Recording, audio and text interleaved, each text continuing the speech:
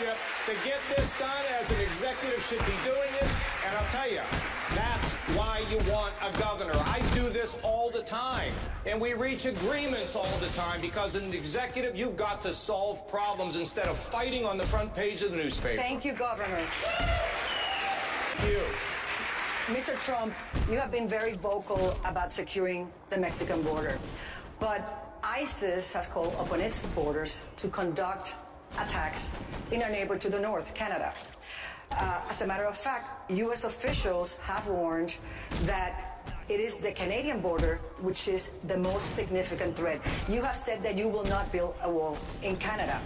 When it comes to national security and the threat of terrorism, why does Mexico need a wall and Canada doesn't?